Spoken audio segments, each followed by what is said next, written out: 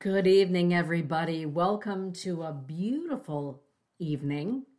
Welcome to Wednesday night. Welcome to Looking Deeper. And hello, Sandra Harrick. Hello, Dana. How are you? Good. Happy to be here on the podcast with you again. Again. It's one of my favorite things to do during the month. It really is. It kind of wraps the whole thing up. It does. It does. And especially this time of the year, it seems like it's always extra fun. Well, it gets cozy. It I does. may be out on the deck during the summer, but I'm always tucked in. There's a fire. I got a glass of wine. The animals are all tucked in. And it's, dark and intimate. And, the energy is very, very good. So how are you?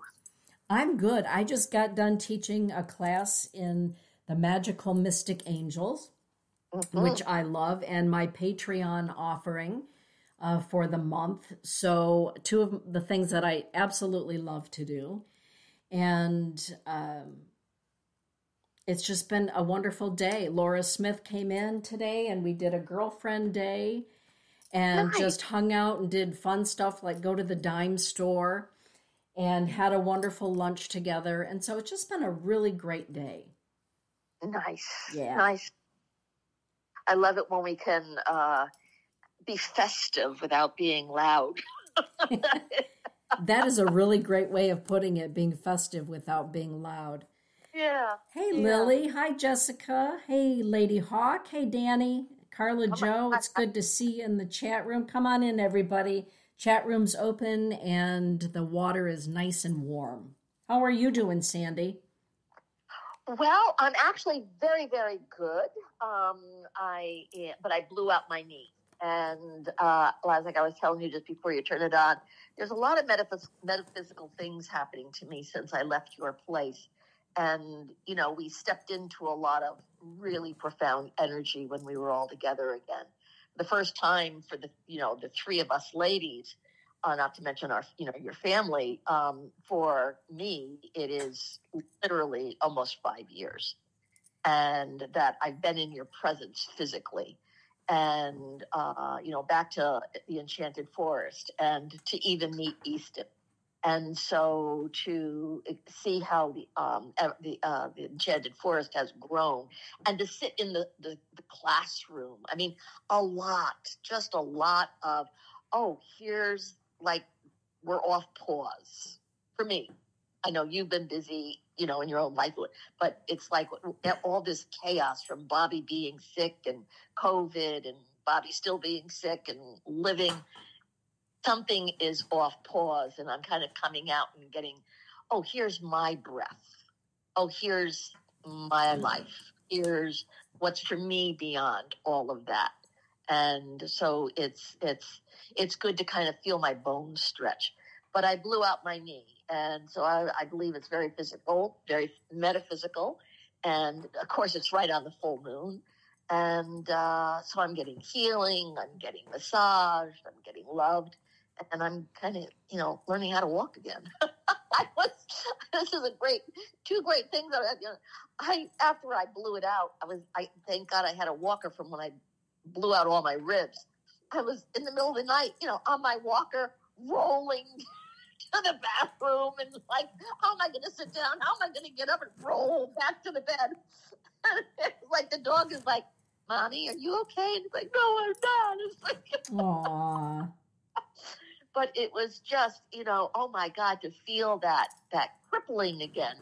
And I had to laugh at myself that here I am hobbling on a cane through Walmart to get a, Black Friday deal. And I started laughing and I got old really fast. Aww. You hold on to that cart for dealer life. And it's like, Sandy, stand up. So I'm fine.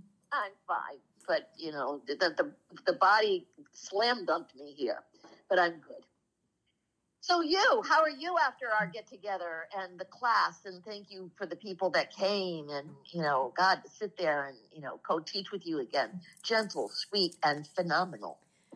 It was a really great weekend, wasn't it? From making the dream pillows and then into the deep conversations that we were having. about spirit. It was nice to have you back in the home and back in the enchanted forest again. Me in that red bathrobe. You in your red bathrobe and on the big old red feathered sofa downstairs. Absolutely. Yeah. Absolutely. I fell asleep. It was like, oh, I know you. And the sofa really was like, I know you too. I love that red sofa. It loves you. Yeah. And it was fun to go to the Botanica with you and Lily. I think that was absolutely a highlight. It just felt good. And, you know, as life happens and death happens, the fact that you were both here when we were going to have to lay our beautiful horse Bo down. Yeah. To have you here to be here to help dress him. Yeah. And help Elise, because Bo was absolutely Elise's best friend. That was her. For those of you who don't know, we had Bo for 19 years. He was Elise's English hunt seat horse, but more than that, he was her best friend and her lifesaver. And we've been treating cancer within him for 4 years. Yeah, 4 years now. Yeah. And right on time, the way that divine timing happens, just before Lily and Sandy got here, Elise really had no other decision to make than to let him go. Yeah. Yeah. And Sandy helped her with that, and we were all there to dress his mane, to braid it, and to be with him and to love him up. Right. And, you know, it's for me, when an animal tells us they're ready, we're not certain. We know, but we don't want to know. Right. We see it, but we don't want to believe it. I mean, our attachment to them is not an attachment of, I need you. It's very different. It's not a neediness. It's a lifeline.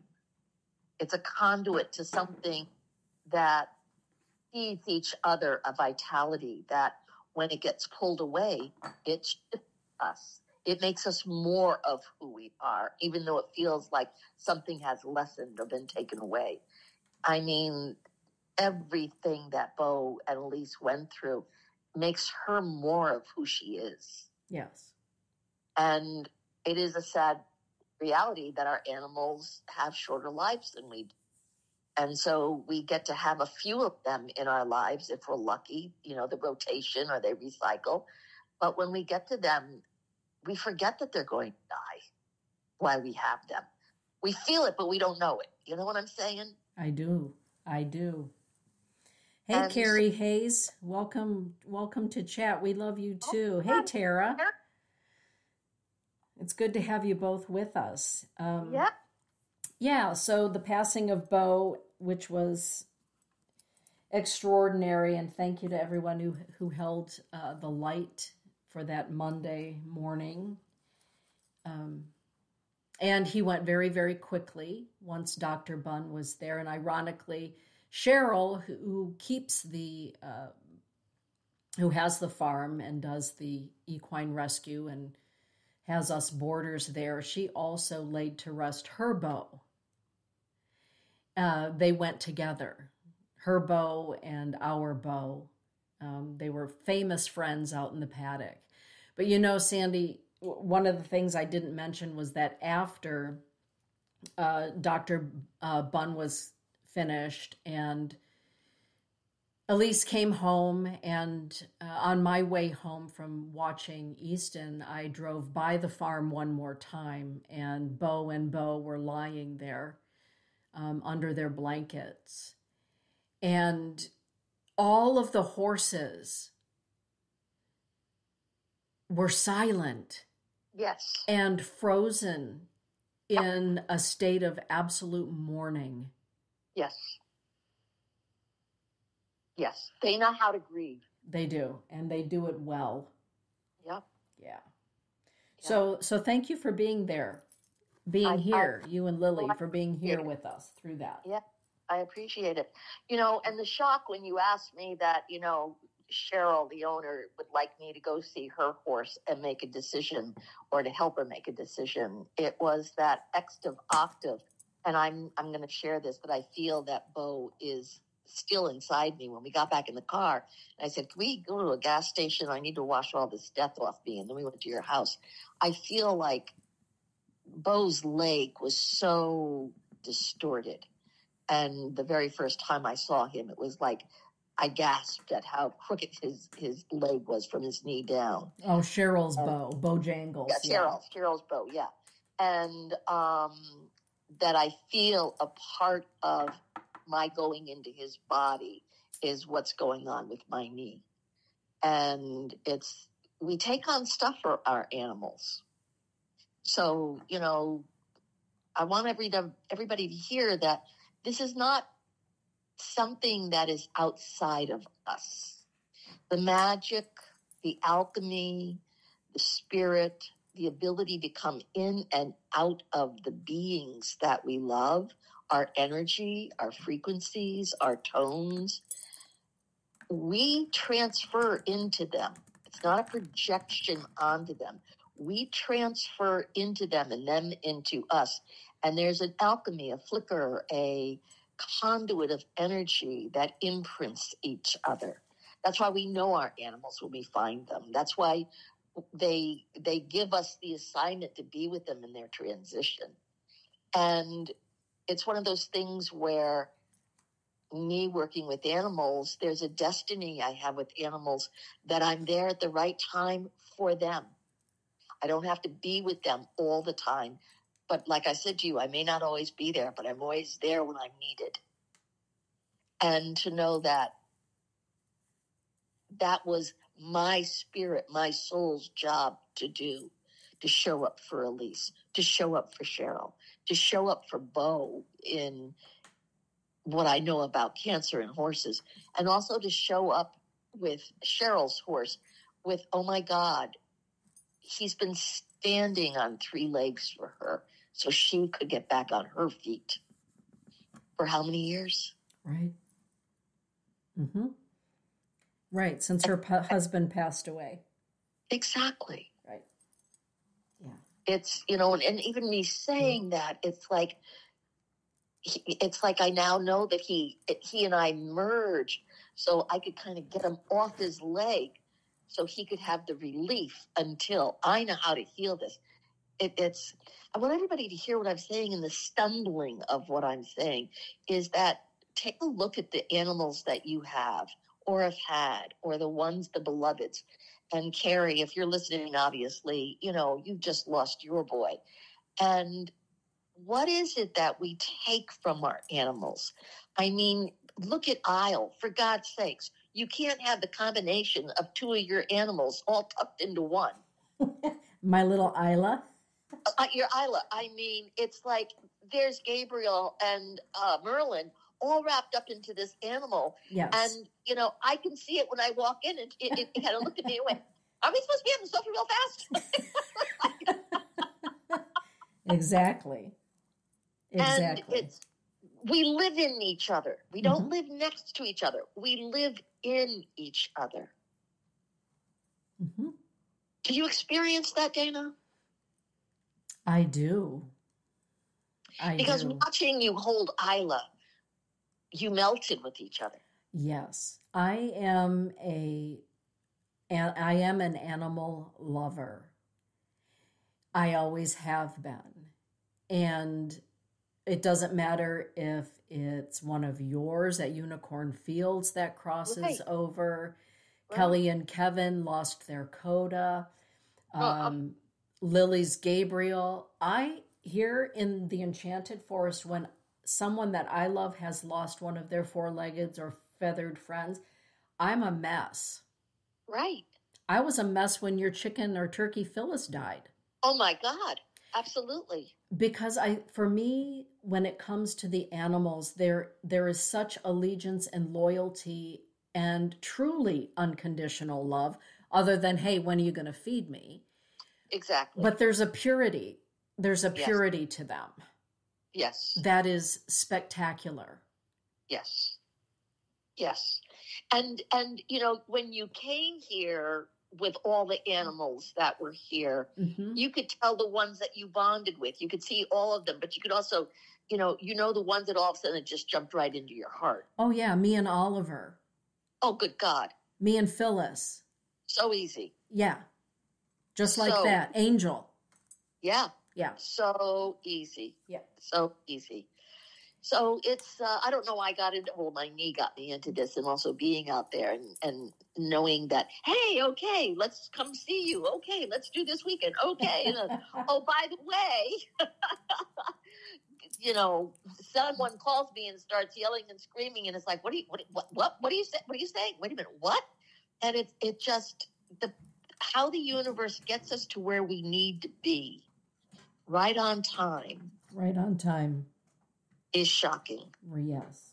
Even when we think we've been missing out, or will it ever happen, or what's going to happen, or, I want mine, or where is mine? It's like it happened so on time. It was breathtaking. Well, and let's just talk about something for a moment that, even though we have a spiritual practice, you and I walk the walk every day, 24/7. Death also... Good news, bad news. Yeah. Death also takes us by surprise, and it grabs us or it takes us to deep sadness and uncertainty. Even though you and I deal with death, or the other side, call it what you will, every day, that doesn't exclude us from feeling sad or confused. And I think a lot of people on the spiritual side of things, or metaphysical side, sometimes feel guilty or bad for being sad or confused or grieving the loss of something or someone they love. Because, well, if you're spiritual, why are you sad? They've gone on. Well, see, that's my shaking my finger at the new age for simplifying everything with, get over it, or, be more elevated, or you chose it, or you created it, or you're supposed to understand. It eliminates so much of the fragility of being human. Yes. Or spiritual, or religious, or allowing for you to honor the breath that is now different because you're no longer breathing the same air as your beloved. Their breath is not going into the air, and you're not inhaling it anymore. Their heartbeat is not in rhythm with yours. Their sounds are not collaborating with yours. The stillness of death is shocking. And I'll be honest, as far as I'm concerned, I know I can have empathy and compassion for people who pass away that I don't have an attachment to or an investment in. And I can be snagged in my own surprise of having really deep emotional experiences with people when they tell me how their beloved died. Because something is really honest in the way that they are expressing or sharing the moment of their love. It touches me. Mm-hmm. In my own, just the 28th was the anniversary of my father dying. 33 years. Mm. Wow. 33. He died at 66. That's half of his life that he's now been gone. Huh. That equation blows me away. And it's that place of, I don't want to be okay with someone dying sometimes. I want the privacy of feeling my own, not just vulnerability, but my own horror that I've lost something. The horror of it, the sadness of it, the cruelty of it, the shock of it. I'm not that elevated of a person that, it's all okay. Let me put it this way. If they've got to go, I have to make peace with it. Yes. But that doesn't mean I'm peaceful with it. Yes. Elise had to make peace. And that was part of the magic and the mystery and the healing, is my work with her gave her peace of mind that the decision was to be made. But it doesn't mean that it's peaceful inside of us. Right. And there's that, if someone's suffering, of course I want them to go. There's relief. But that doesn't mean it's okay with me that they're gone. And then there's a few people like, when are they going to go? When they really okay, they just mosey on. Yeah, here's your hat. What's your hurry? Right? The gate's right there. Go for it. And that's okay, too. I mean, it's okay to have those feelings as well. Yeah. So it was really great to have you here, Sandy. Thank you. Yeah. Thank you. I feel like, I want details. How was it good for you? Yeah, well, it was good to have your laughter in the house. Oh, gosh. And it was good to be sitting around in bathrobes and talking about stuff. Absolutely. It all fell right into place. Lily was one on the sofa. I'm on the other end. We both had our safe place. The dogs are running around, and it's like, what's different? New furniture, but nothing else. Picked up where we left off. Absolutely. And of course, meeting Easton, when I opened up the trucks, the surprise of the fact that I didn't, your tinted windows, I didn't see it. I was like, whoa, there he is. He was very, very happy. Oh my God, that just took my breath away. It's like, he was in utero when I was there last. Yeah, exactly. Yeah. So to find this, snazzy, sassy, flirtatious, outrageous kid, it's like, damn. He is definitely all of that.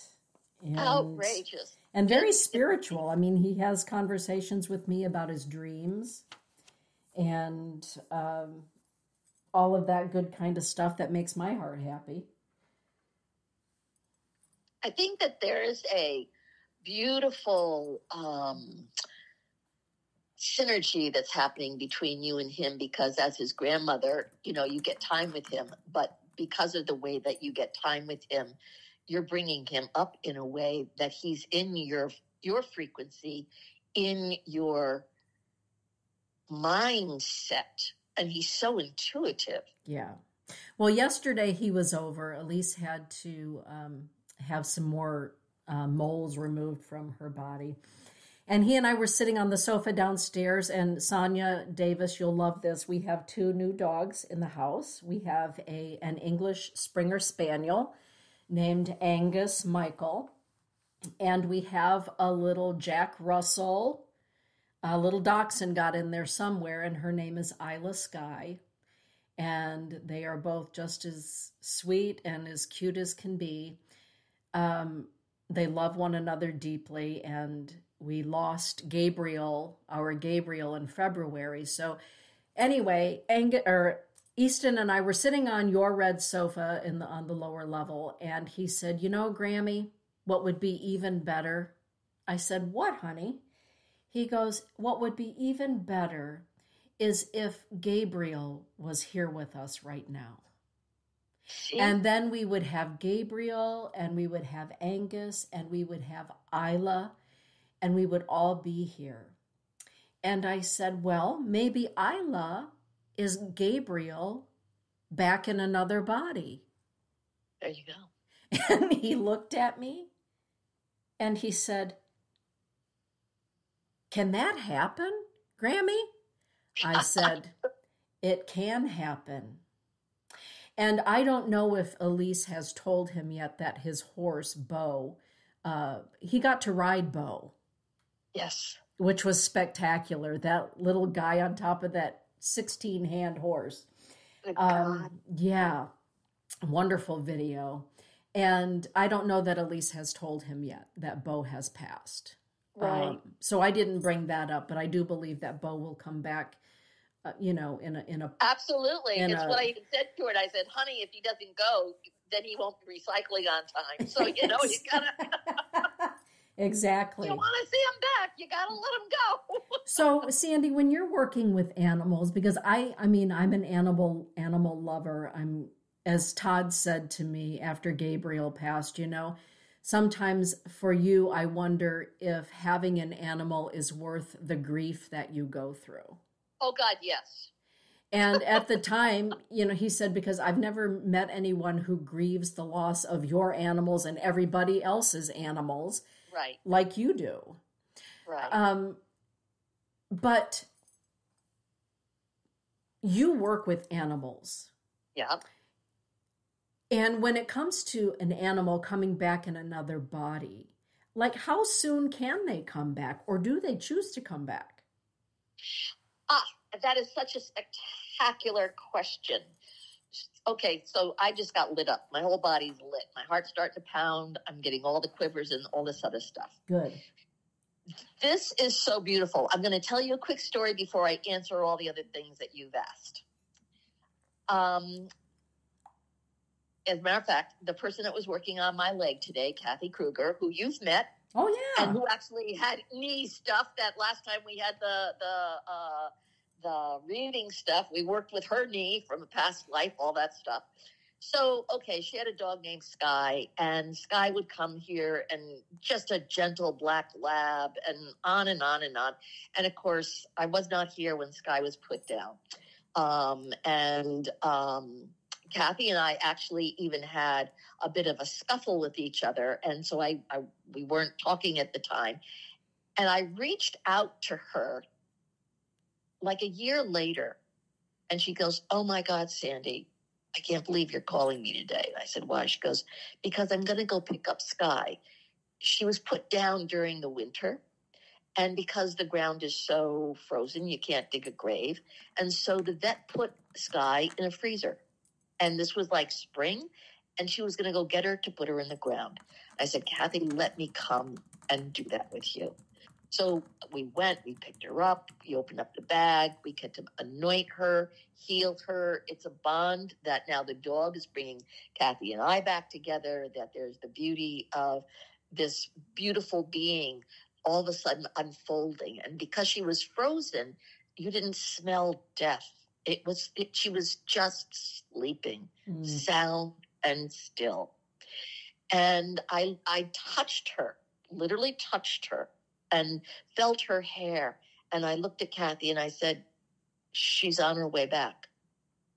She's on her way back." And Kathy was like, "Oh my God, can she?" I said, "She's on her way back. You'll know." "Well, how do you know? How do you know?" I said, "You'll know. She'll let us know." And so Kathy waited, and all of a sudden her intuition was, "Let me go find these dogs. Sandy, there's a bunch of puppies down in Connecticut. Would you go with me?" I said, "Absolutely, I'll go with you." So I go with her, and there's all these rescue puppies, like you, rescues. They just fall out of the sky, literally.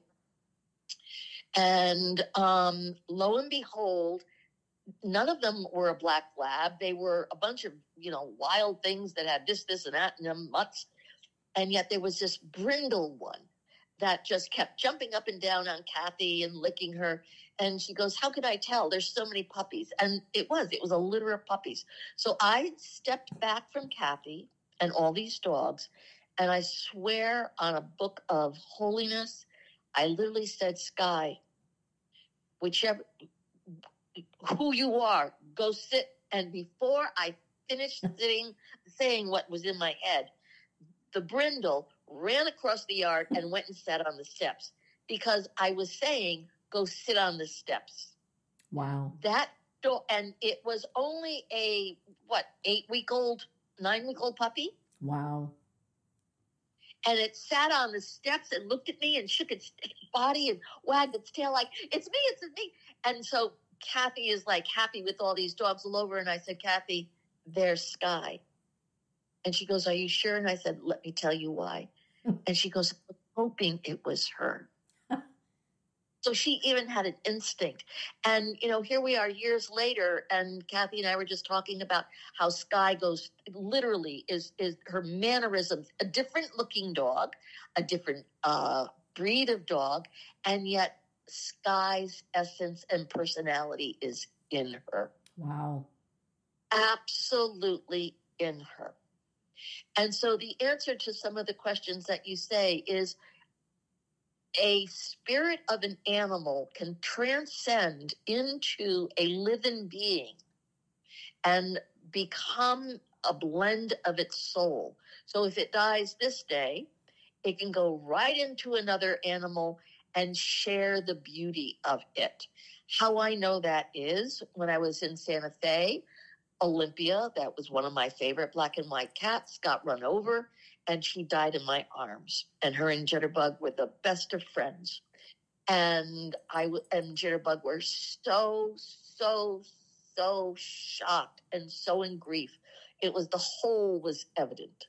And my horse trainer at the time said, "Well, just go get a new cat." "No, I can't get a new cat. And it was like, well, the hole is really big and Jitterbug is not doing well. And so I said, okay, here's the deal. I'll go, and if there's a black and white long-haired cat, and if it's mine, it has to come up to me. I got to the Humane Society.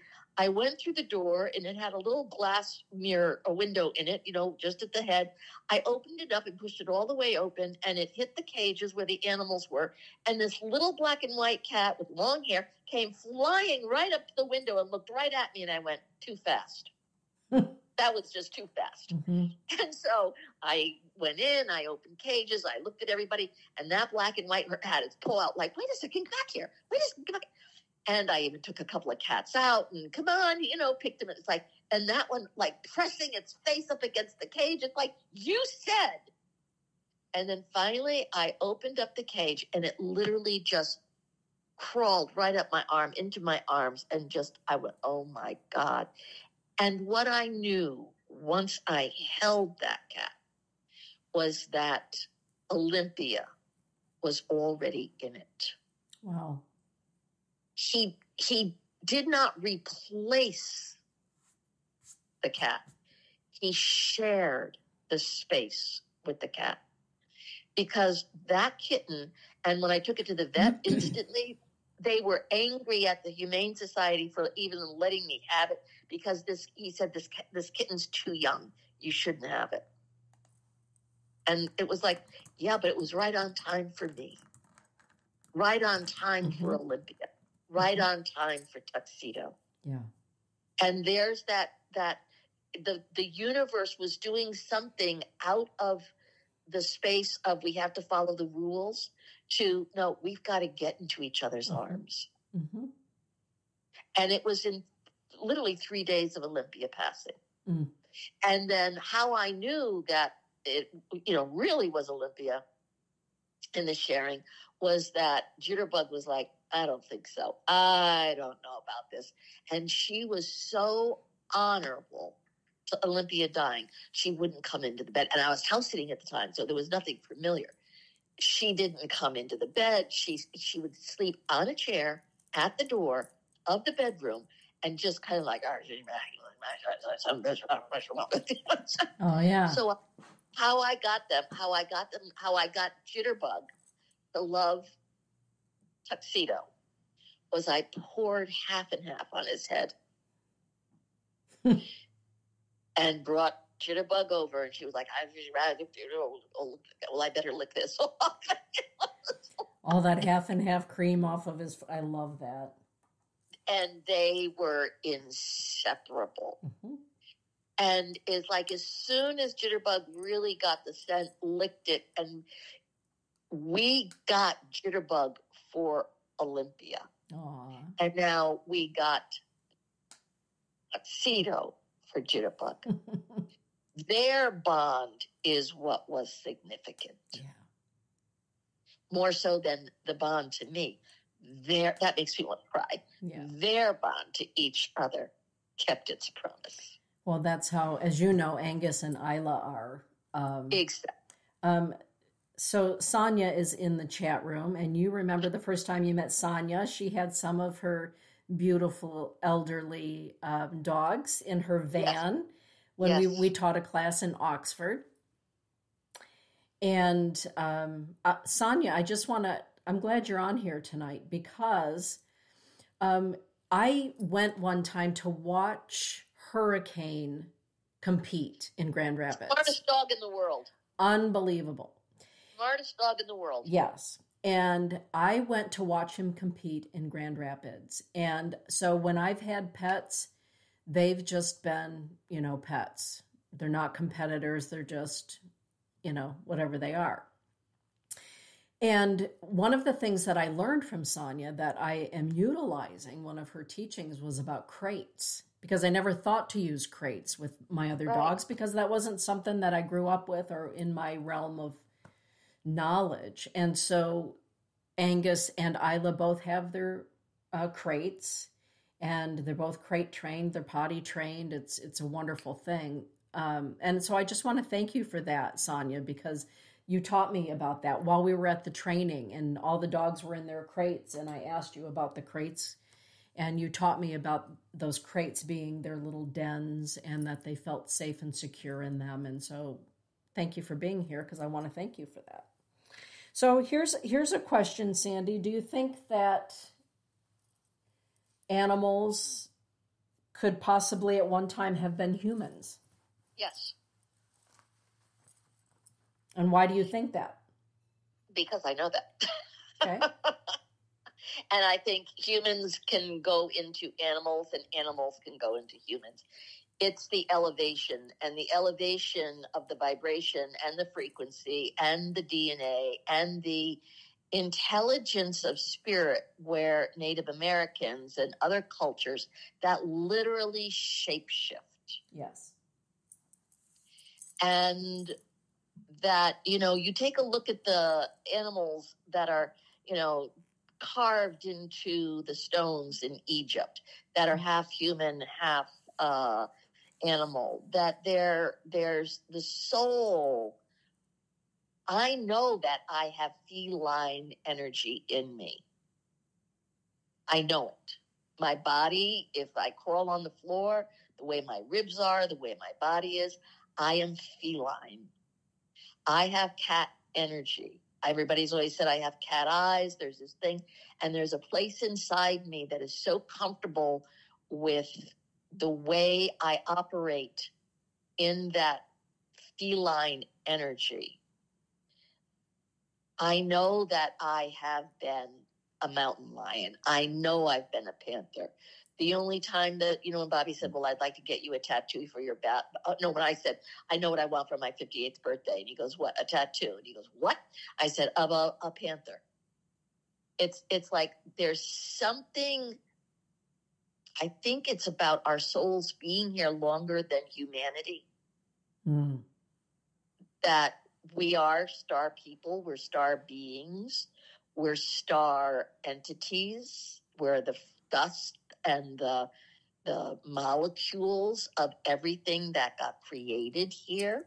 So for us to be able to start out as something in the microcosm of, what it means to be an animal, because that's all there was. And as an animal, to navigate the terrain, to navigate what do we eat, how do we eat, how do you even make a hearth or a cave? Or I believe in my heart that our animalistic, our feralness, learned that from the intelligence of being animals. Mm-hmm. I remember once having lunch with my brother Guy Dullknife, and he and I were, I think we were having like a piece of cake at an event on the reservation. And I said, so, brother, what do you believe about what happens to us after we die in our human form? What happens?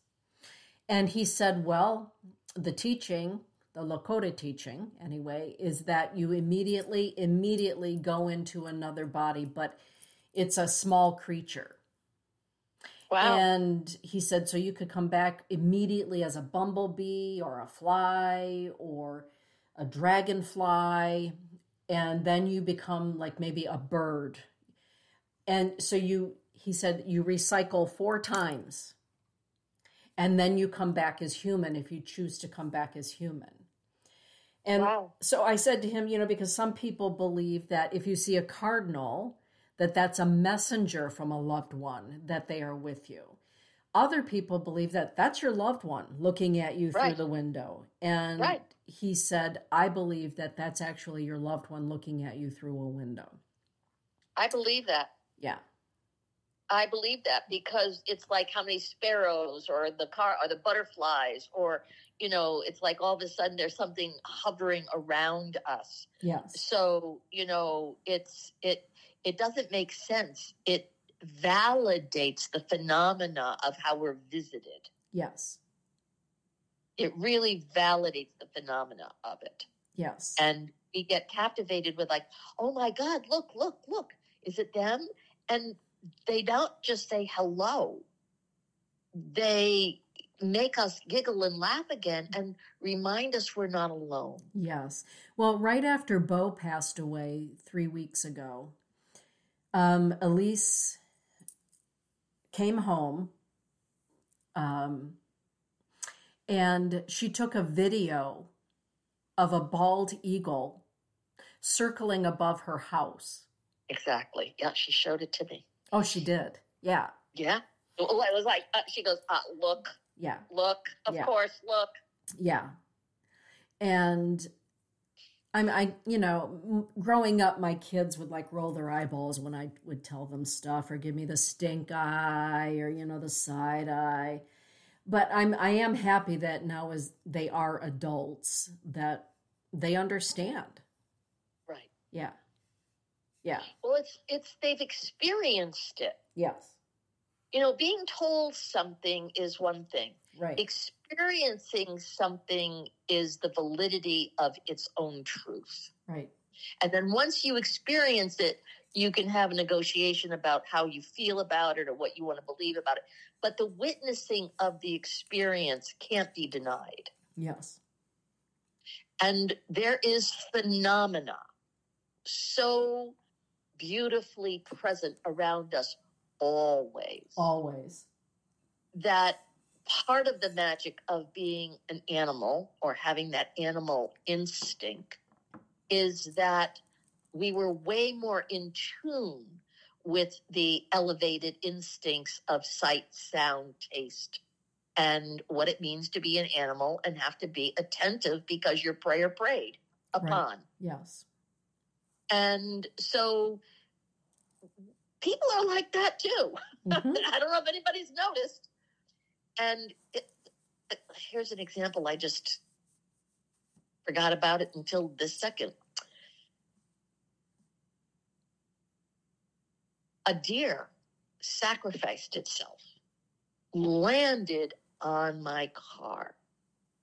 I did not hit this deer. This was just around my birthday. I'm struggling with, okay, Bobby, what are we going to do? We're going to have to get life back in our lives. It's like, something has to be next after this cancer and this scheme after your life. It's like, how are we going to figure out who we are now? Who's your stem cell? Who am I? We have to start playing. It can't just be, are you okay? And we got into my car, and we were going in one direction, and it was like, oh, what we wanted to do wasn't going to happen there. And I said, well, let's go, Peterborough. Let's go to Peterborough. And I was going down 12, and we're talking, and it's about planning happiness. It was about literally asking for something young and free and live again. And as I'm driving, out of nowhere, there is this 4-pronged deer in mid-flight, and I just go, oh! It wasn't standing in the road. He had leapt over the guardrail so elegantly in flight and landed on my hood that I didn't have to put on the brakes. There were people behind me, people on the side. I just drove to the side of the road and stopped. And he rolled off, but we looked in each other's eyes and saw each other. And that shock of like, why? Why? And I could feel his heart come into me, but I could feel my heart go into him. Aww. We merged. And our eyes of like, oh my God, you just sacrificed yourself here. What are you giving me? What? And off to the side of the road, he snapped his leg, so there was no way to recover. And I actually don't think that there was any other damage than his leg. If he didn't break his leg, he could have made it. And that it was new and young. And he actually, in his adrenaline, got himself out of the side of the road, underneath the guardrail, slid down the hillside, across the road, into the woods. And I mean, in those moments, our neighbor was behind us within 30 seconds. And I just looked, I said, oh my God, would you take Bobby and the dog home? Yes. One of my students' daughter drove by and said, oh, that's Sandy. They called 911. We were surrounded by help out of the ether of nothingness. Bobby was taken home. The dog was taken home. The police were already on their way. The deer found its refuge into the woods. You know, some lady behind us was now like, are you going to take it home? It's like, because in New Hampshire, you could take it home for meat. And it was like, what do you want for it to go? This is mine. You don't leave us alone. And I coveted it. And it's that place of I wasn't going to miss out on what it was giving me, so I stayed there. 2 police come, do you want to get in the car? We're going to go find it. And it's like, no, I want to hear it. I want it to hear me wail. I said, I do mysticism. I'm going to deal with it. And they just looked at me and they said, okay. It took 3 shots to kill that deer. It struck my heart so hard. I am wailing and sobbing on the side of my car, on the side of the road. And I believe I know that wailing was the wailing for something that's been in my life for years and years and years and years. Mm-hmm. And it's not done yet. And when I came, and my car was like, oh, my car, like, what? This is the car that I'm supposed to drive off into the sunset with. And what it gave it, they didn't total my car. The way the cop said, oh, I think it's going to be okay. You didn't total it. It just crushed the top. It did $13,000 worth of damage that I have now new in my car. Wow. And so it's this beautiful being also opened up something in my sight. I came home, and anybody that's seen on Facebook, this painting that Lily has commissioned me to do, all of a sudden has colors in it that was not there before, has a sky in there that I sat down and I went, I want to paint through the eyes of this animal. It's different. And now I'm even thinking maybe it's leg 2. The knee, that it snapped its knee right in half. Ah, that's the knee. Yeah, I mean, I just got a gut reaction here that, I don't know, but I do know. I'm telling you the story that this phenomena of a deer landed on me and brought me medicine. Yes. Well, in the teachings of spirit and animals, and I've seen firsthand, Wichashawakan, medicine man, become a wolf right in front of my eyeballs. Yes. And it's one of those experiences that if you've not ever seen it actually happen, it's hard to understand. But we started this conversation about feeling in one another with our animals. Right. And I remember back then when I was asking the question of my then teacher, how does that happen? Does it happen? What is that like? And he said, well, I will show you. Whoa. And it's one of those things that you have to see it to believe it. Right. And he walked off, and what was there next walking back was I guess you would say it was a timber wolf. And it just stood there. He just stood there. Right. And it walked off, and he came back and he said, did you see it? Right. And I asked him, so how does that happen? Right. And he said, you have to become one with, you have to become it. It's like the rain dance. Right. They're not out there praying willy-nilly for rain. They become the rain. Right. If you need rain, if there's drought in your lawn or in your area, you don't pray for rain, you become the rain. Right. Which I've done here. Right. Right. Yeah. So it's a shift of energy, what you were talking about earlier. It's a shift of energy and realities. Yes. One time he and I were driving up to Bear Butte, and he said, when we get there, when we get there to Bear Butte, there's going to be a big buck. And I said, like, right when we get there? He said, right when we get there, there's going to be a big buck. And I said, well, how do you know that? And he said, because I'm already asking him to be there. Right.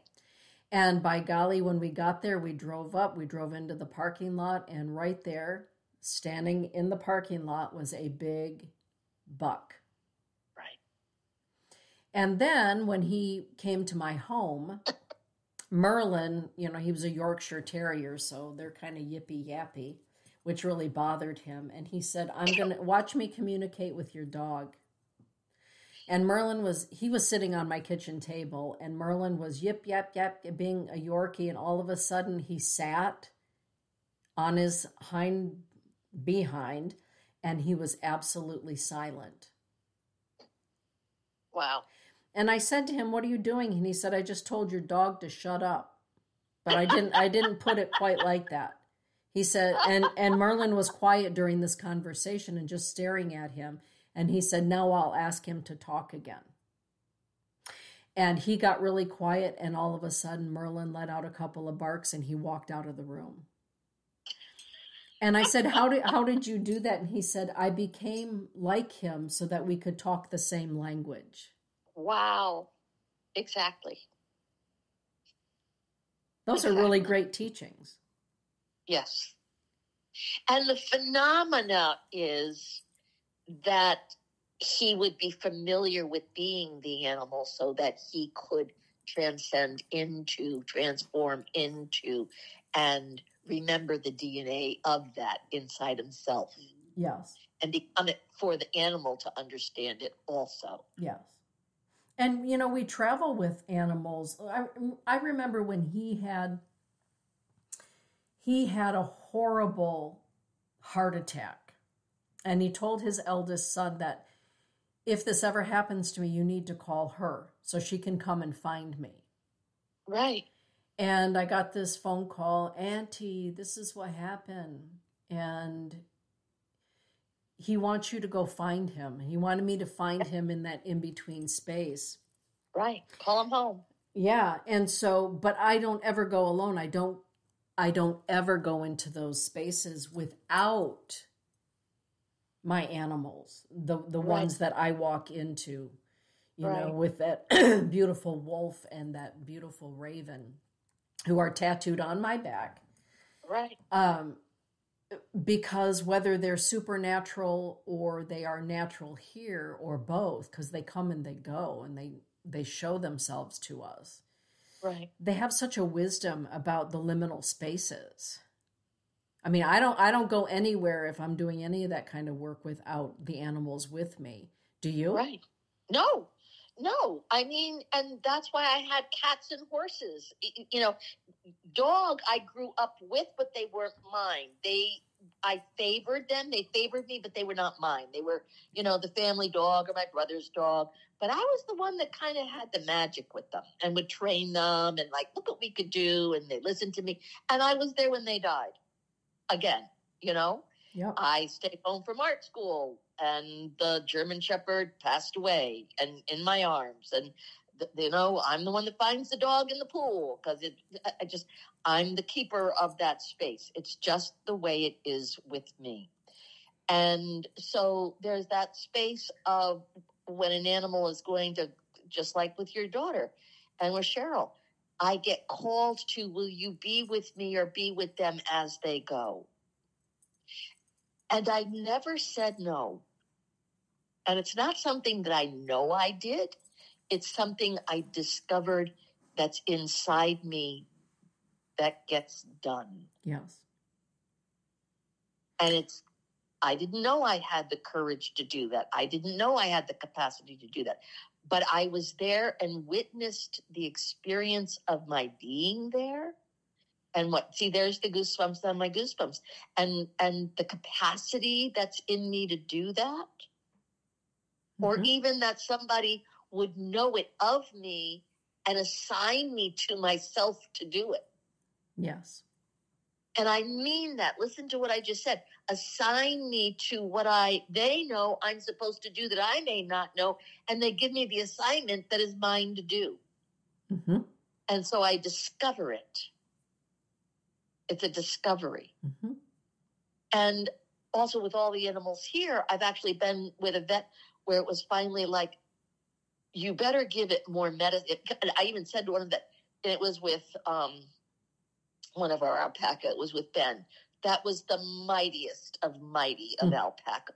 And he was fasting, he was in seizure, and she wasn't giving him enough. And on the third shot, and she goes, he's so strong. And I looked at her, if you don't kill this animal this time, I'll get the fucking needle to you.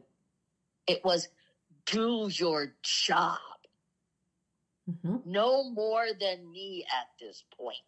Mm-hmm. Because I can be with this animal, but he needs to stop. And that's what happened with Silver. When the doctor was like, still taking, I said, put him down. Stop this. Enough. Mm-hmm. And he looked at me and went into seizure. And it was like in that moment, I claimed it was time. Because he was looking, it's like, put me down. Mm-hmm. Put me down. Mm-hmm. I'm going down. Yeah. And then what Bobby did to help that doctor to put him out was unbelievable because Silver fell and Bobby was underneath him now under his neck. We had to get, and it was like, there's that space of when humans don't do their job, when they don't take the mercy, mm-hmm. It's actually more cruel than the thought of it's cruel to kill your animal. You're not killing your animal. No, you're releasing them. Exactly. Yeah. And that was so beautiful because even Bo did that with Elise, where it was like, I'm visiting the other side already. Mm-hmm. Leave me alone a little bit.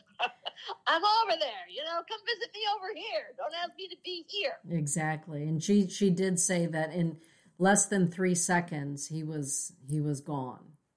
Absolutely gone. Absolutely gone.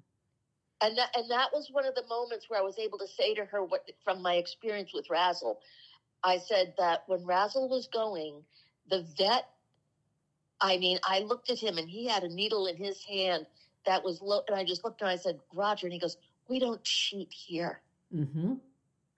And he put that in and she was gone before she hit the ground. Yeah. And I was able to say that to Elise, like, if you got to do, he will be gone. It's the kindness is so generous. Yes. And we grieve. Yes. Tremendously. Silver went out of his mind when he saw Razzle down on the ground. Mm-hmm. Out of his mind. Mm-hmm. He tried to kick her up. He bit her halter and picked up her head. He broncked and screamed because he saw that she was. I mean, they too grieve. Mm-hmm. Well, and that was why it was so important on Sunday that we brought Lectus into the riding arena. Yes. To say goodbye to Bo, because they had always been together. And so she would have her moment of saying goodbye. But the wisdom of her was, well, this ain't the end, so goodbye for now. Yes. And so we learned so much from animals in that way. It's goodbye for now, but I'll be seeing you. They know more than us, yes. Yeah, they do. And yet their honesty is so beautiful. Yes, tremendously. Yeah. So here we are, and I don't know, I do believe that little Isla Skye is Gabriel and Merlin combined, because that's what she looks like. And acts like. And acts like, right? And she's herself also. Yes, in her little leopard sweater. Right. But I do believe that animals, they guide us in the dream world. They guide us in the healing and medicine world as seers. We are with our animals. And I believe that sometimes our totem animals, or call them power totem, whatever you call them, they incarnate. Yes. And they do the work while they're with us. Like Dominic, my cat, he definitely does a lot of work. Yes. And I'm not particularly, I'm a dog person. I love my cats, but I'm a dog lady. I love cats, of course. But they do their work while they're here. And it's interesting. Years ago when I was learning how to pour sweat lodges, somebody let their dog come near the inipi out on the reservation. And my teacher at that time said, take that dog out of here, and was really agitated about it. And I said, why did you tell them to do that? And he said, animals are pure. And these lodges are for healing. And if they are around, they will take on whatever people are releasing inside that inipi. Those animals will take it on, and they'll become sick. Right. So you don't let them around those spaces. Right. He just said they're pure. And that's why, in the Sundance tradition, at least in the Heyoka, and I've been there when a dog has been sacrificed. And my teacher said, yeah, you need to go up on the hill and be with Rosella. She's doing something you need to see. It's part of what you need to know. And, weeks prior to that, I had been out on the res, and I fell in love with a little white snowball, looked like Gabriel, out on the res. And oh my God, I love that dog. And I said to him, I just love this little dog. What's its name? Snowball. Oh, gee, I wouldn't mind taking that one back to Michigan. Oh, no, you're not taking that back to Michigan. Well, when I went up the hill before Sundance, Rosella, who was a medicine woman, oh, she was a badass too. Let me just tell you that right now. She had Snowball. And Snowball was sacrificing his life with the belief, the understanding that dogs are so sacred, that the meat of their body heals all things. And I walked up and I looked and I thought to myself, what am I witnessing? That is Snowball. That's Snowball. And the other side of my mind is, yeah, but you ate a hamburger on your way here. What's the difference? Right. And then my mind was like, I'm watching like a sacred sacrifice. And I looked at her and I said, I will bear witness, but I can't help you with this, but I will bear witness. And then the third day of the Sundance, when they do the kettle dance, and the kettle dance, for those of you that, know anything about Heyoka, or you're wondering about Heyoka, the dog's skull is boiled in a kettle. And it's boiled right out there in the middle of the Sundance grounds. And the Heyoka medicine man or medicine woman that's able to reach into that boiling pot of water and grabbed the skull, which happened to be Rosella that time because she was an amazing, amazing medicine woman. But the elderlies and anybody with a severe sickness got in a line to have some of the meat. Wow. And it was like Holy Communion. Right. And then I understood. Right. I understood that it was literally a sacrificial lamb that went willingly. It was so, it was peaceful. Let me just say that that moment was very beautiful, sacred, and peaceful. And it was very clear to me that Snowball understood. Right. I mean, it was really something, Sandy. Clearly, I've never forgotten it, and it was many, many years ago. Well, again, dogs were food for many centuries, and still are to many cultures. And it's that place of knowing what is it that even cannibalism, where there are cultures that if they take the brains of their ancestors and cook them and drink them, that they would be then drinking the wisdom, the intelligence. We are a very, very, very limited white group of people. The Americanized Christianity that was like, well, you don't touch it, you don't do it, you don't do it. They have eliminated the guttural, feral, who hunts who? Right. Who's who? Right. What magic do you honor? I mean, the Native American that would bite the heart of a buffalo so that you read as it was still beating, that you honor what it is that feeds you. Well, I remember that night after all of that happened, and that night there was a UEP, house ceremony, and it was Leonard Crow Dog. It was Crow Dog that was doing the UEP. And I've been in a lot of ceremonies over the years. I've never experienced anything like Leonard Crow Dog in a UEP, which means they tied him up. But after that ceremony of blessing to bless all the sun dancers that would participate, we were having dinner, and dinner was Snowball. Amazing.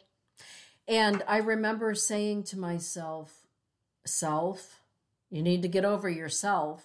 I mean, I had this great big long dialogue with me. You can't just eat only the green beans and the potatoes. Right.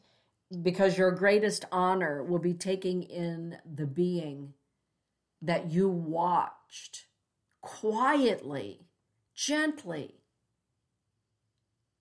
It was extraordinary. I've never done it since. I'm glad that I had the experience. And then, in later years, as the years go by, you think to yourself, but what if all the chickens and the cows and experience something so beautiful and so honorable before they become a Culver's, butter burger? Right. And that energy, that essence lives on. It's that beauty of exactly what you said. If I ingest it, am I honoring it? Yes. Or am I greedy and telling it needs to give itself to me? Or do I thank it for sharing itself with me and I to it? Yes. That I will continue its life in me. Yes. I mean, the deer that hit my car, I'm continuing its life within me. Yes. It's a part of the mystery of, out of all the people in the world driving down that road, I had to turn the car, make a U-turn to get there, be there right on time for our hearts to meet, our eyes to meet. And I had to really go through the, oh my God, I'm going to lose my car. Am I going to lose my car? This is my car. Right. And I mean, it's a bigger story than really I can say here, but it was like, even when I had to blame my car, let it go, and yet say, no, it's my car. I will do what it takes to honor that this car and I are one. Mm-hmm. It's not about I'm going to get in a car. Right. This is my car. This is my horse. These are my horses. Yeah. Well, you know, I'm one of those people that picks worms up that look like they're drying out on the driveway. That's what a sap I am. And a couple of weeks ago, I was in Elisa's house, and it's getting cold, so there was a big old wolf spider. And I said, Easton. He goes, yes, Grammy. I said, we need to rescue a spider. He said, oh, because I've taught him how to pick up worms and put them in the grass. Right. And so I said, I'm going to get a glass and a piece of paper. I'm going to get the spider into the glass, and we're going to take it outside so it can be with its friends. Okay, Grandma. So I got this big-ass wolf spider into this cup, and I took it outside, and I said, now you open the door. That's your part of this whole thing. Okay. Oh, look, Grandma, it's going to be with its friends. I said, isn't that something? He said, yeah, that's pretty happy. I said, it is happy. Well, you know, Matthew, you married Elise and Matt. Yeah, he is a hunter. He hunts, and he and I have talked about how to honor that. And they eat the meat. I mean, their freezer is full of it. None of it goes to waste. Right. But he said to me after that, he said, Grammy, I said, yeah, honey. He said, I told my dad, I'm not going to shoot a big buck. I said, you did? He said, Grammy, I don't like that. I said, well, what did your dad say to you when you said you're not going to shoot the big buck? He said, well, he looked at me, Grammy, and he said, Easton, that's okay. You don't have to. Daddy does because that's what we eat. I said, well, how did you feel about that? He said, I feel good because, Grammy, I don't ever want to do that. Wow. Well, and kudos to Matt for saying, well, okay, that's okay. I recognize that that's not you. Rather than and son of mine, you are going to go out hunting with me. You know what I mean? Yeah, if I kill it, you eat it. Yeah. So, yeah. Interesting. What I think we're really talking about here is the magic of the mystery that is still so much bigger than we allow ourselves to understand. Yes. I say that to Sonia directly with the magic you have with your dogs, the companion, the family, what you teach and them. Cats. And cats. She has a herd of cats. Yeah, it's like, you are a species, and you have trouble being a human being because you are a species. Yeah. I am a lone wolf, and I'm a cat. Mountain lions, they live by themselves. It's like, and I've gone to the mountains. I can't even believe how a girl from Norwell, Connecticut could go to the mountains to live the way I've lived in the mountains, and alone and to prowl. And there's that place of, I want us to become safe again with our wild knowing. Yeah, I like that. And because there is something feral, there is something wild, there is something primal that I think is necessary for us to come back to, because we're getting so detached from even being human. Yeah. And I mean, the stuff that's coming on with AI now, I mean,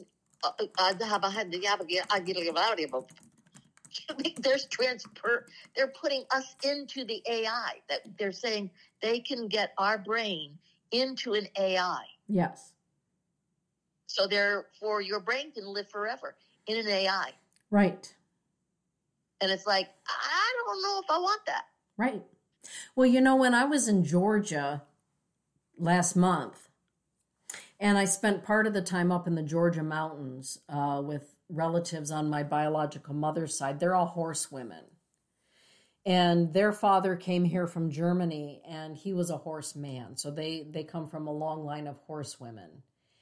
And we had this, and the young lady that joined us she breaks horses, or she trains them, I should say, domesticates them.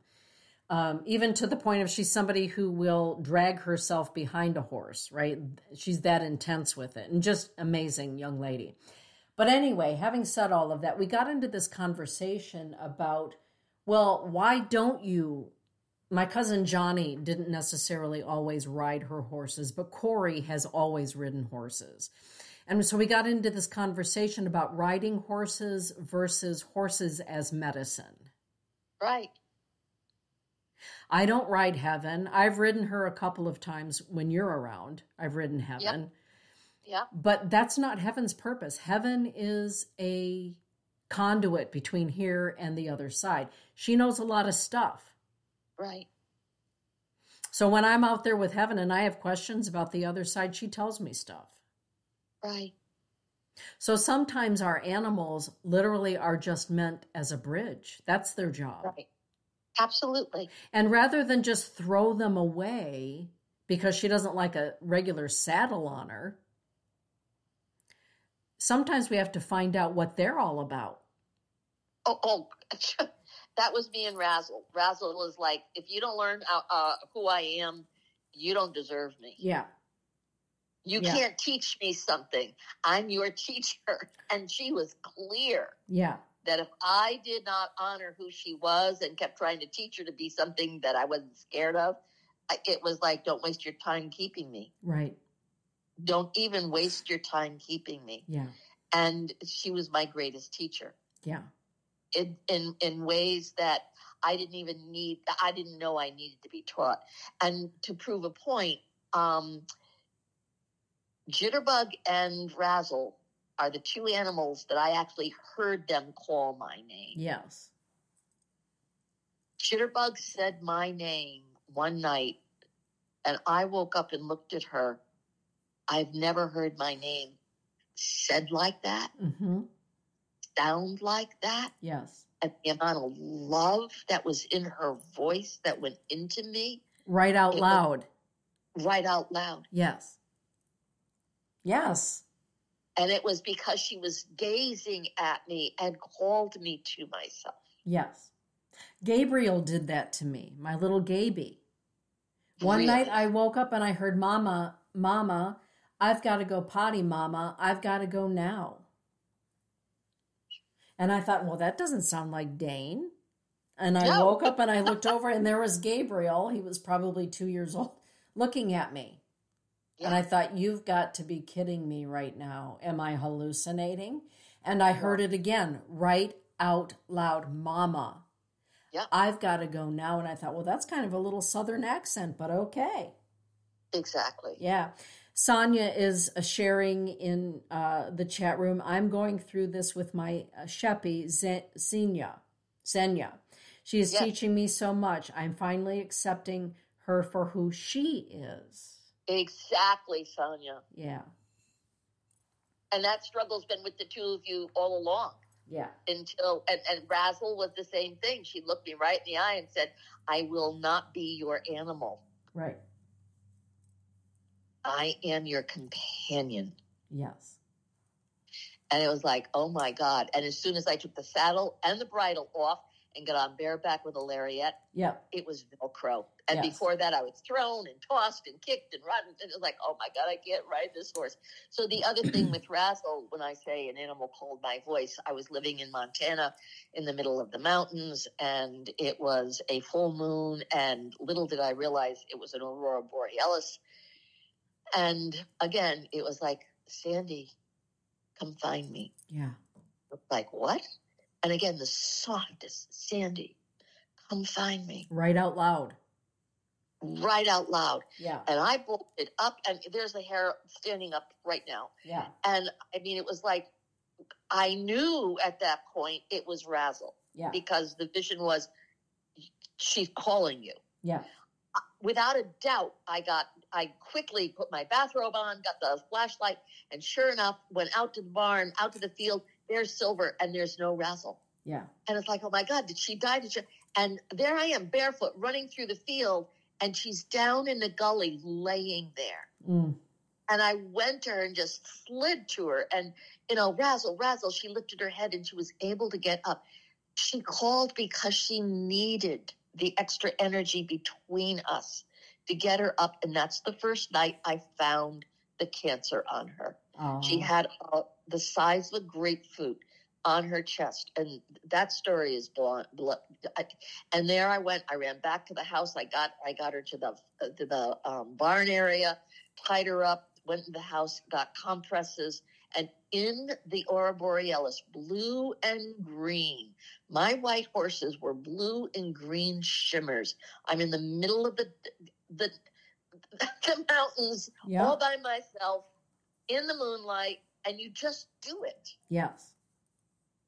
You just do it. Yes. There's no fear.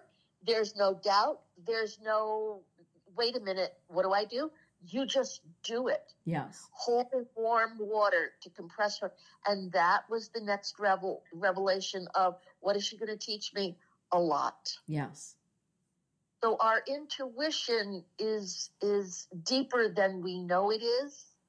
And their voices are louder than we believe them can be. Yes. That's a good way to put it. Yeah. How many times did they call us and we don't know it, but right. we hear it? And, Alfie, I mean, we have this game. I can think of him within a minute. I love Alfie. He's curled up right here next to me. And, of course, let's talk about reincarnation before we leave. There is no way Ralph is not my dog from right. me being a Lucy. And I know I've been black, and she knows I was black with her. She was not the one who hunted me. She was sent out to hunt me and kept on coming with me. Yeah. And that just brings the hair up the back of my neck, because it was like that dog and I got to the north. Yes. And the way that she and I are, Bobby is her toy. She and I are something. Yeah. That I don't want to even say I know what it is, because I would limit what it is I'm learning. Yeah. That's how big the expanse is. Yeah. Well, growing up for me, when I was younger and we lived on the Hawaiian Islands, I had a dachshund named Duchess, excuse me. And Kelly, you'll remember Big Red. When we moved to Minnesota, I had an Irish setter named Big Red. And with both Duchess and Big Red, I came home from school one day and they were no longer there. No warning, no, just where's Red? Where's Duchess? Well, they weren't well, so we had to, take them to the vet and take them to the vet and what? Well, they weren't well, so they passed away. And I mean, I knew, Right. But my point in looking at Angus, who is, he's a pureblood English Springer Spaniel with all the feathers and all that good stuff. And I see my Big Red. Wow. And when I look at my little Jack Russell with a dachshund longer body, or my little rescue girl, Isla Sky, I call her Isla May. She has Duchess's body and Merlin and Gabe. And I've sat there and I've looked at her and I will find myself calling her Gabriel because she has his coloring. And she'll come to me, right? Yeah. And I think to myself, geez, did my inner child call them all back? Can they all be in there? All three of them? And Absolutely. I think after our conversation tonight, it's possible. I would say it's a definite. Yeah. And the homogenizing of it goes right back to the question, can the soul, how fast? Yeah. Because it's collaborating. Yes. It's integrating. Yeah. Think about DNA. I'm my mother, my father, my great-grandmother, my great-great-grandfather. There's photographs of my great-great-grandparents, and it's like, that looks just like my brother and me. And it's like, who's what side and who? It's like, and our mannerisms. Yeah. Our mannerisms are our mannerisms because we've inherited them from our DNA. Not that we have developed them. Right. I think I'll move my hand like this. No, this is the way my hand moves because, you just like Aunt so-and-so or da-da-da-da. Oh, you sound just like. It's because that's who I am. I am the essence of all these beings. Yeah. Yes. They're in my blood. Yes. That's how I felt about the first time that I saw Angus. Never had an English Springer Spaniel, obviously. But yeah, Kelly is saying yes. Big Red, he was absolutely beautiful Irish setter. And I said to myself, is it possible? Well, the next time we went to pick Angus up at his school, he was standing out in the schoolyard right next to what? A beautiful male Irish setter. Of course. And I walked in, and Stephanie, who runs the school, and she also does rescue and training, said, oh, we have these little rescues, and this little one is the last of the bunch. Just sitting there waiting for you. I thought, oh, here we go, right? Anyway, I do believe we're all intertwined, and this is definitely a season of signs. Yes. And sometimes we receive the signs through the birds or the bees or the spiders and that, whatever, the signs, the cardinals, the blue jays, the eagles. Right. And sometimes I think that our own beloveds who were on two legs say to our four-leggeds, go over there right now. Exactly. They need you right now. Absolutely. And I want to be able to say, because I know this for a fact, that when we see other animals, so you see Big Red, when we see other animals, those animals that were ours can enter their body just like we can channel the essence of someone's soul. Yeah.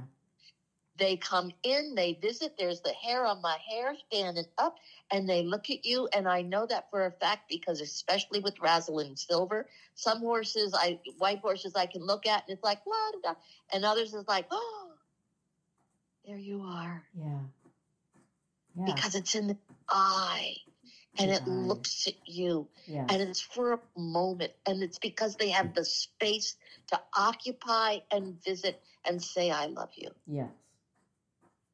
Well, I remember being out on the boat with Kelly and Kevin this summer. I think, Lily, you may have been there. And all of a sudden, my sadness over the passing of their coda, like it overwhelmed me. And I remember saying to Kelly, see, I get choked up talking about it right in this moment. Looking in Coda's eyeballs was like looking at a sacred being. Yes. Yes. And I think that for me, the animals are such purity. Yes. And they're here to help us. Yeah. For whatever we need help with, and sometimes we don't even know it. Right. They're innocent. They're innocent. And Lily in the chat room is saying, Ralph has done that for me, channeling my Gabriel. Oh, my God. Yes. Lily. Yeah. Isn't it wonderful? Yes. It's heartbreaking and wonderful all at the same time. Yes. Yeah. And part of the magic of being aware of spirit is because when we pass and we get these visitations from people, plants, sunrises, sunsets, how many people do you see? How many times do you see animals in the sky? Grace, who did our wedding, I mean, she lost her little chooch, which was, one of these little wild terriers, and just little thing, 2 hands of pure joy and terror. And when he passed, she said, he hasn't come. I haven't dreamt of him. He hasn't come. And she and I go to Santa Fe, and we're in downtown Galisteo, where my horses were bred and born. And I look up in the sky and I go, oh my God, my sky. And I said, look, Brace, look. And there was Chooch, the biggest, sassiest dog in the cloud. And she just burst into tears. Yes. Burst into tears. And she just sent me a picture of him on the land that she bought in Arizona. There's some cactus. And she just went, there's Chooch. And sure enough, there's Chooch in this cactus. Isn't that something? And I want to say this because I know we're close to the end, is that when we put Razzle in her grave, the gentleman that picked her up and had guided her body down into the ground, dug the ground and everything else. And I went down to the ground and took her halter off and, made sure she was I kissed her goodbye and climbed back up. And as he puts the first bucket load of grass or dirt on her, grass hit her mouth. And I just went, oh my God. And no other grass. He just fed her. And I looked up, and in the sky, literally, the cloud was in complete replica, the mirror image of the way Razzle was laying, the way her tail, her hair, her mane, everything. And I just told the driver of the machinery, stop, look. He stopped it. He got out of the tractor and looked up. He literally looked at me, goes, I do believe Jesus lives here. Aww. I've never seen like this in my life. Wow. I said, I'll take it. Well, on that note. Yeah, there you have it, folks. What a beautiful evening. Lily is saying, loved listening with everyone to this amazing conversation. Thank you, ladies, for doing this podcast. Yes. I mean, I didn't know we were going to be here tonight, but having this conversation. But I want to thank our animals for coming and saying they love us. Yes. And that, we grieve them because their love is so honest. Yes. We don't get the same love from people. It's really that simple. And as I've learned to say never, because after Gabriel, I said I will never, because it was so awful. And never say never. No. Because sometimes they come back and say, what'd you say? Exactly. Yeah. When I was told, she's she's a Chiweenie rescue. And I took her to see Dr. May, and Dr. May said, excuse me, but you've just rescued a Jack Russell Terrier. Which I've heard twice now. Showed me the picture and I said, you've got a Jack Russell. Oh, Lord. Exactly. Okay, Sandy, have a beautiful evening. Thank you, everybody. Thank you, CJ. Okay. Good night, everybody. Good night, everyone. Happy holidays. Thank you.